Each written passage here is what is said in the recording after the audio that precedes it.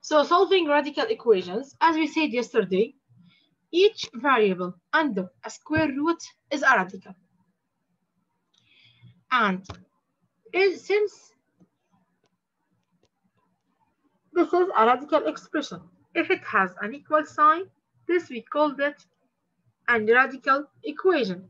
And because it's an equation, we need to solve it. We said that to solve any radical equation, the first step, you have to isolate the radical. You have to keep it on the side and the numbers on the other side, as we solved yesterday. And after that, you have a square root of x equal a number. But I don't want the square root of x. I want x only. So what I have to do, find the square of the two terms. When you find the square of the two terms, you will find x. This is for it. And sometimes we have a radical expressions on both sides, like this example here. Radical expression in both sides. What we have to do? The first step here, I want to remove the square root. The radical. By put a square on each term. And as I told you, the square, like Superman, it cancels the square root. So I have now, it comes now like linear equation. 5t minus 11 equal t plus 5, and I need to find t. Did you solve this example? Yes, teacher, solve it. Yes, teacher, solve it yesterday. And this one, okay. Teacher, wait, the 19, 11, and okay. Check. And we told them, okay. So here, as we said, let's solve now number 19 as an example to remind what we did yesterday, then we will continue. Now number 19 here, we have square root of 3x plus 1 equals square root of 5x minus 8. We have to square the both terms. And since you put a square root on the left, you have to put it on the right. Then it's cancel it. So we have 3x plus 1 equals 5x minus 8.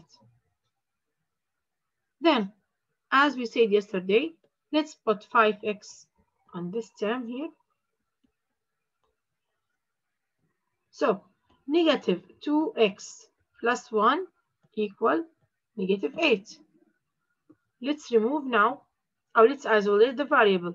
Minus 1, minus 1. What did we have now? We have negative 2x equals negative 9.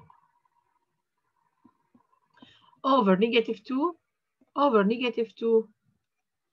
we have x as 4.5. Let's check your answer here. Negative 2x exactly minus 9. Okay, this is the answer now. Now let's check your solution. How can I check your solution? By evaluate or by substitute an x in the equation here. I have 4.5. Let's now substitute it.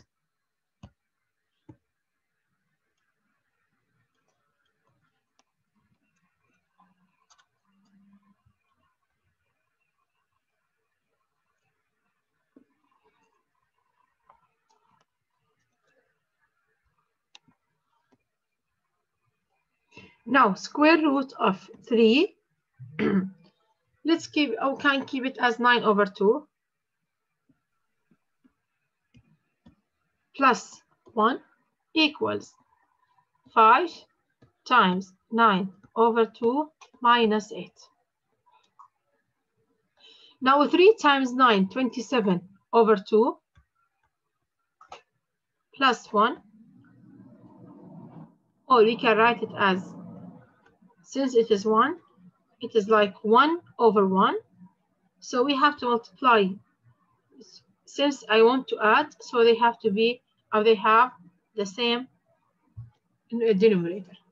So we have 27 over 2 plus 2 over 2 equals here 5 times 9, which is 45 over 2 minus 8 over 1.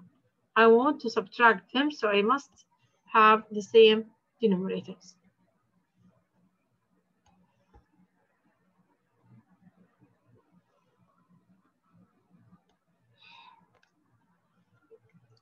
Now let's add 27 plus 2, it's a 29 over 2.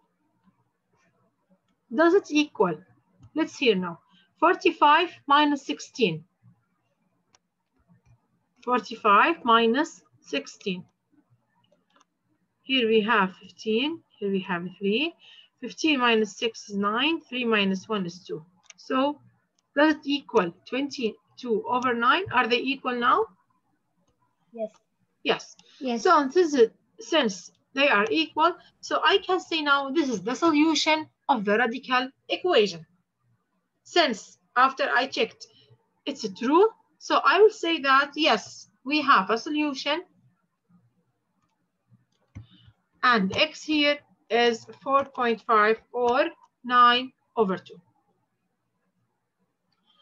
Now today, as we know before, when you want to solve any equation, did you remember when I said that some of the equations have 2 solutions, some of them has 1 solution, and some of them, they don't have any solution.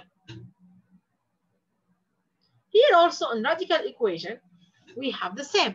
Some of the equations have a solution and some of them don't have. When you solve an equation by squaring each side, you create a new equation. Like look at this example here. If you have x equal 3, this is an equation. When you square each side,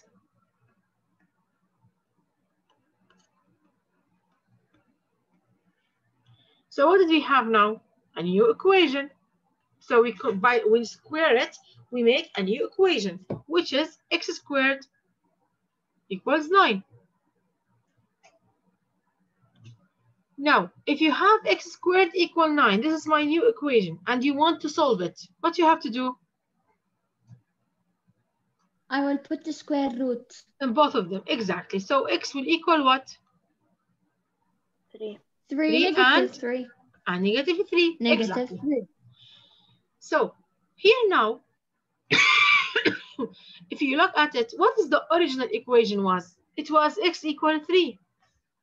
But when I square it and find the square root of the new equation, I have now 2 solutions for it. X is 3 and x is negative 3. These solutions are, we call them apparent solutions. Okay, here, after we create a new equation, we have now 2 solutions. We call them an apparent solutions.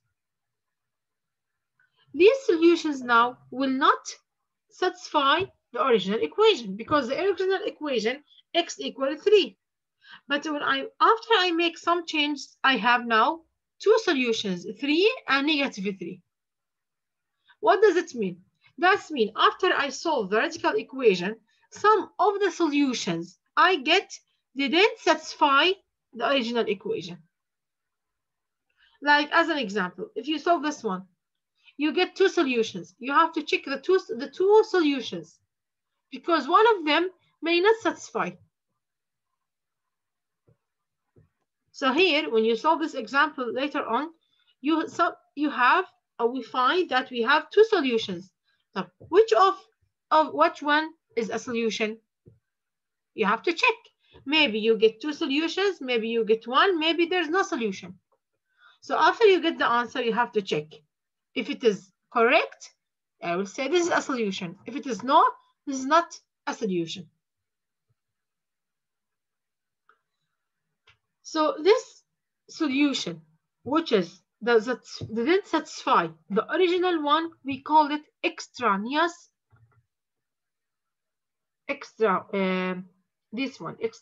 solution. Okay, this is after I substitute the original equation. I didn't find that this is a correct solution, So we name it with extraneous solution. Let's now see here.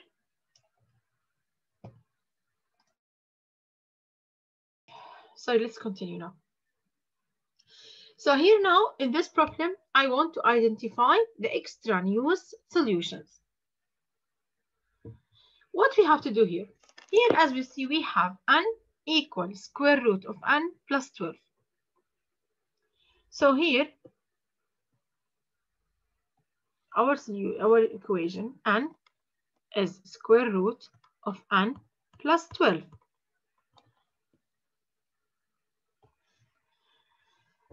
To cancel the square root, what we have to do?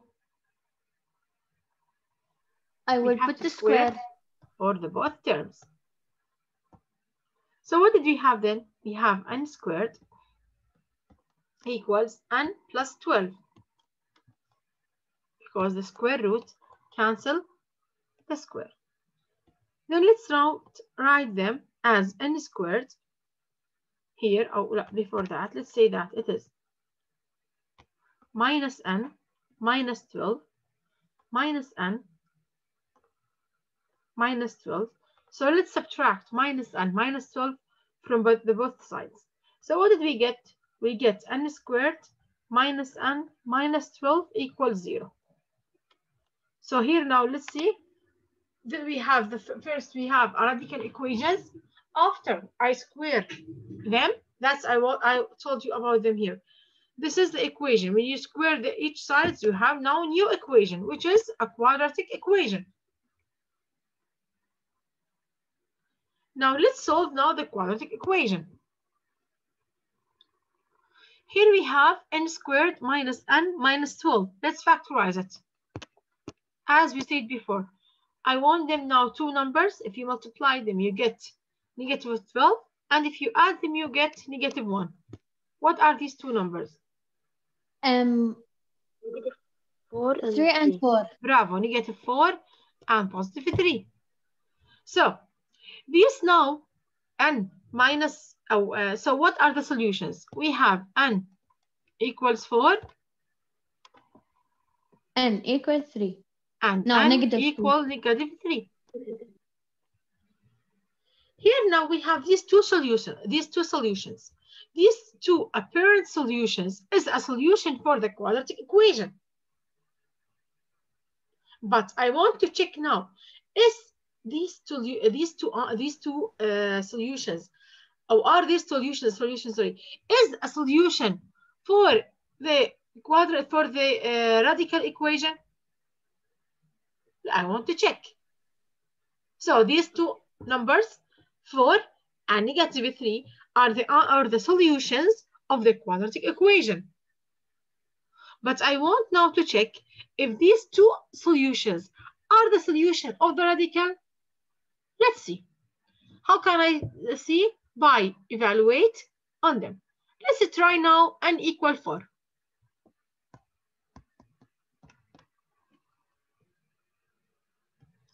When n equal 4, let's say 4 equal 4 plus 12. Now 4 plus 12 is 16, and the square root of 16 is 4. So is 4 equal 4? Yes. So I will say n equals 4 is one of the solutions. So it's satisfied. Let's now see n equals negative 3. Negative 3, I have to substitute here, equals negative 3 plus 12. Negative 3 plus 12. Negative 9. No, Positive 9. 9.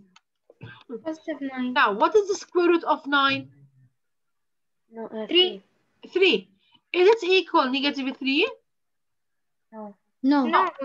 So I will say now n, which equal negative 3, is an extraneous solution. Why? Because it doesn't satisfy the radical equation. So the only solution for for this radical equation is n equal 4. So when n equal 4 only is satisfied here. When n equal 4 only, this is satisfy the radical equation. So teacher, now what is the final answer? N equal 4. Okay. This is a solution, but you have to do all these steps. You have to check, Yeah. because these two answers are the answer of the quadratic, but maybe not the answer of the radical equation. I have to check. Teacher, now negative 4 and 3 is factors for 12, right? It's factors for the quadratic, yes.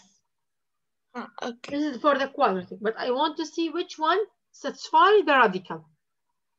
We found that it is only 4. So I will repeat. The extraneous solution is a parent solution that doesn't satisfy the original equation. How can I find the extraneous solution? By substitute the apparent solutions, that's these two numbers, اللي هم 4 and negative 3. Substitute them on the extraneous and the equation, on the radical equation. If it is satisfied, I will say that this is a solution. If it is not, I will say this is an extraneous solution. Is it clear? Yes, And teacher 4 is a parent solution. Yes, 4 is apparent, but an negative 3 is an extraneous. And both of them are apparent for the quadratic, is apparent solution. But the negative 3 is apparent that doesn't satisfy, so we called it an extraneous solution. Okay. Okay. Now let's solve this question here now.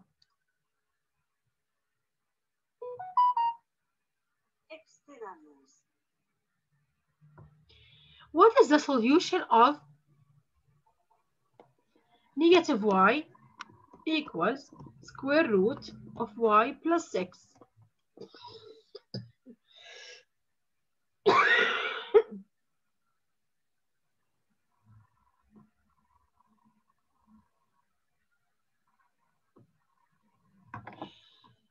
So here what you have to do,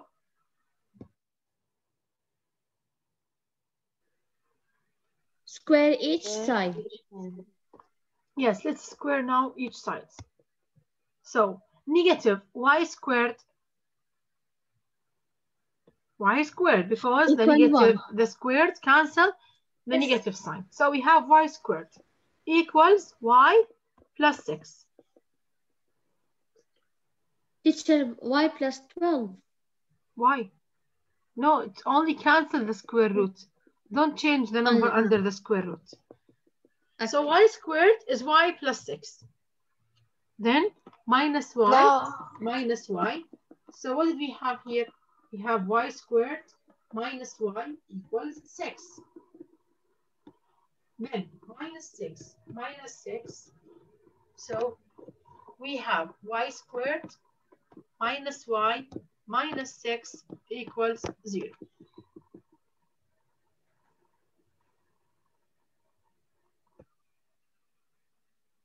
We will factorize. It will be negative positive. Why? Let's see, negative 3 and positive 2. So I have now two apparent solutions. Y is 3 and y is negative 2. Now I want to check which is the solution and which is the extraneous solution.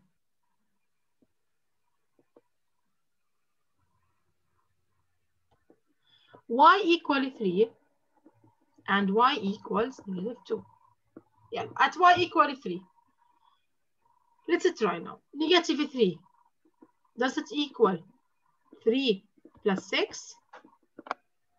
Yes. 3 plus 6? No. No. 9. What is the square root of 9? 3. Teacher, isn't it -3? No, I told you. If we have x squared equal 9, you tell me that it is positive and negative 3. But the square root of 9 is only 3.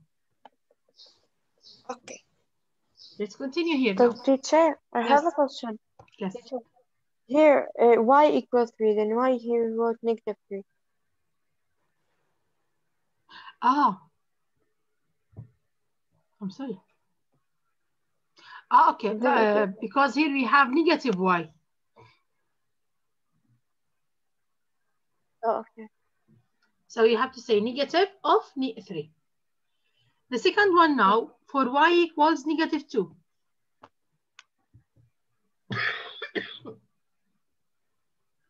Teacher, yeah, teacher, it's negative y. So negative times negative. Yeah. So here I have negative Yes, of yes, negative yes, 2 equals yes. negative 2 plus 6. Negative of -2 is 2. Negative 2 plus 6? Negative 4. 4. 4. And the square root of 4 is 2. 2. So this is a solution. So what is the solution of this equation? 2. Y equal -2. Okay?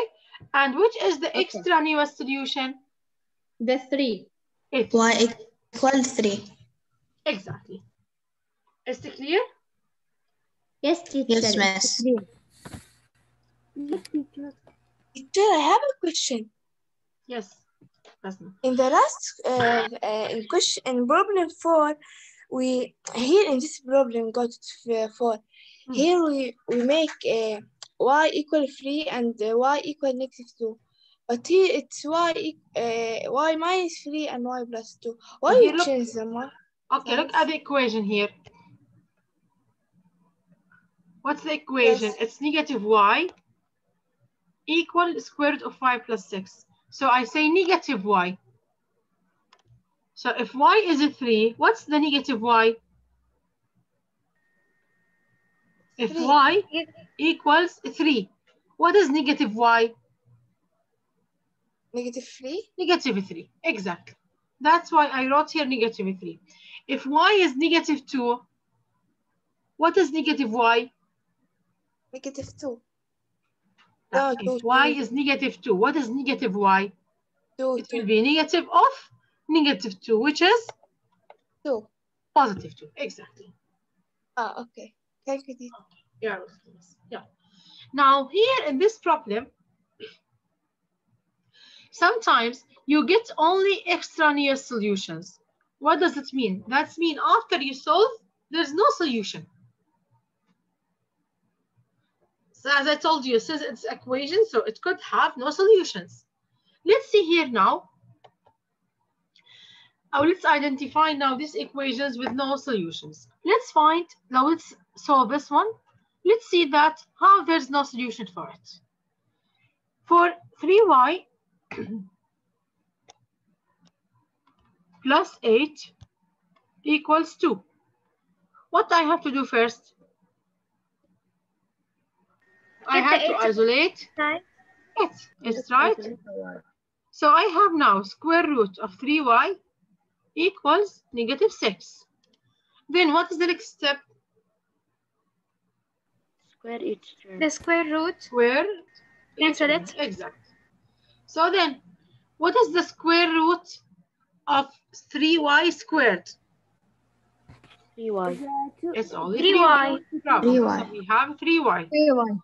And -6 squared?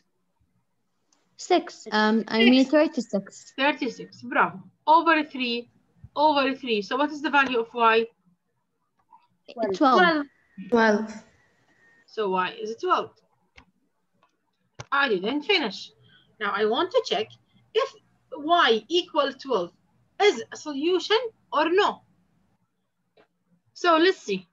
Let's now substitute on this equation here. Square root of 3y plus 8, does it equal to? Let's now evaluate, but instead of writing y, Let's write 12. Now 3 times 12. 36. 36. What is the square root of 36?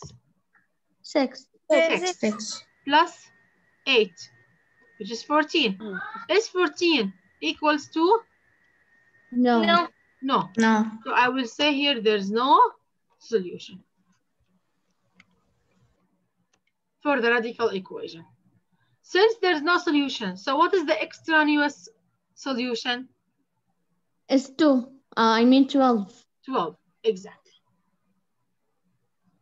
Teacher, when we say no solution, means there's no other way to solve this Yes. This equation? Okay. Yes.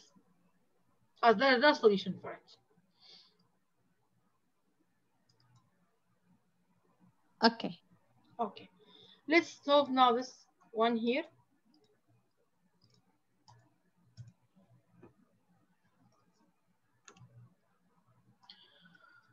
What is the solution of 6 minus square root of 2x equal 10? We will isolate 6 first. Bravo. First, we have to isolate it. So here we have 10. Let's say now, minus 6, minus 6. So,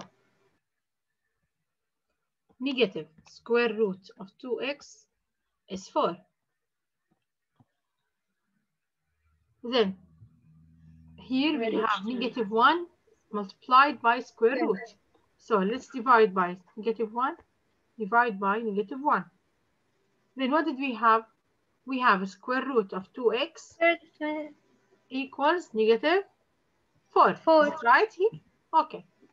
Then after that, let's square both sides to cancel the square root. So what did we have here? 2x equals 16. 16.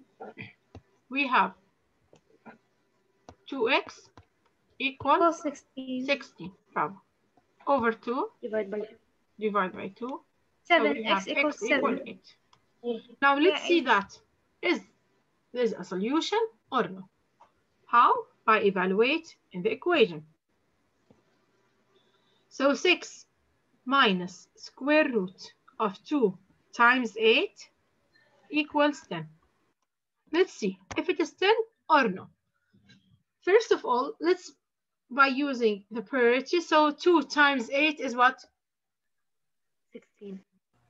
So why I started here, I have to use the PEDMAS, the parentheses.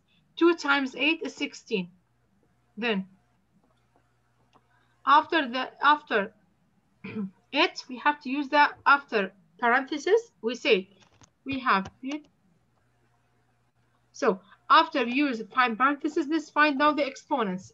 The roots is like exponents because it is x to the power half. So what is the square root of 16? 4. Then there's no division, there's no multiply.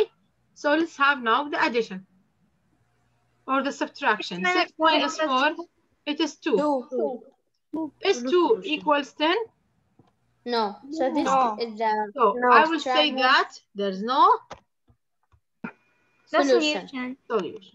And x equal 8 is an extraneous solution.